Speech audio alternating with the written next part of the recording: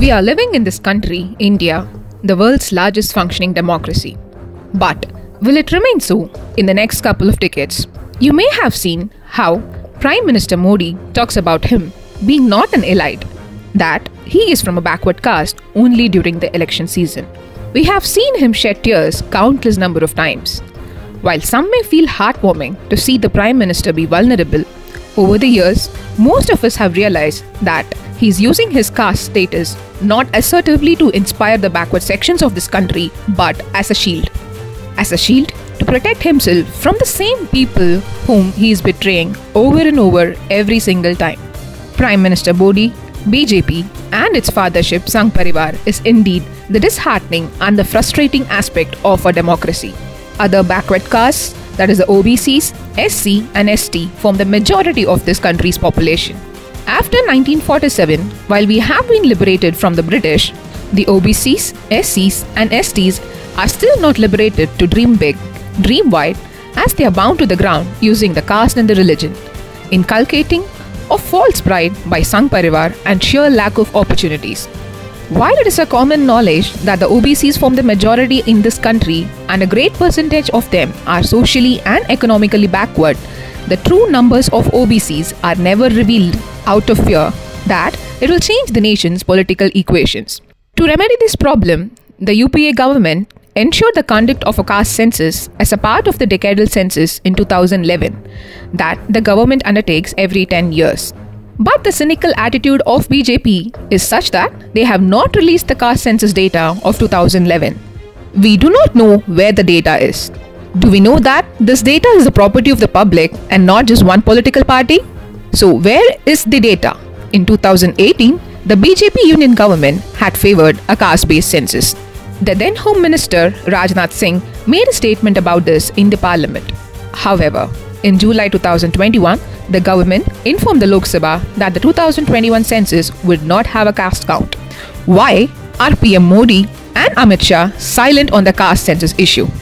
What happened after 2018 that made the BJP top leadership to remain silent on the basic right of the OBCs, which is to get the rightful share of benefits?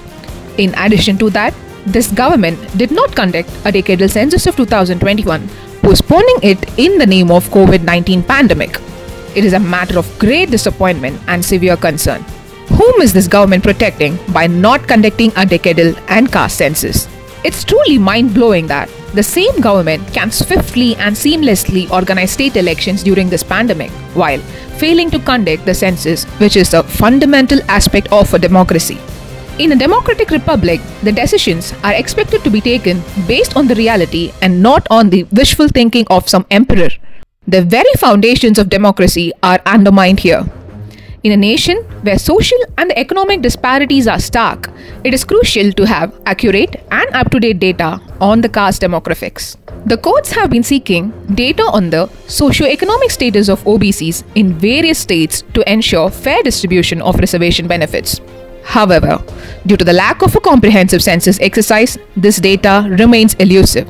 This is a glaring injustice to a significant proportion of our population. Why should the population, which has faced injustice for more than a millennium, face even more injustice due to the sheer ineptness of one supreme leader? The lack of comprehensive data hampers the government's ability to address the real issues faced by the OBCs, and it is an injustice that cannot be ignored.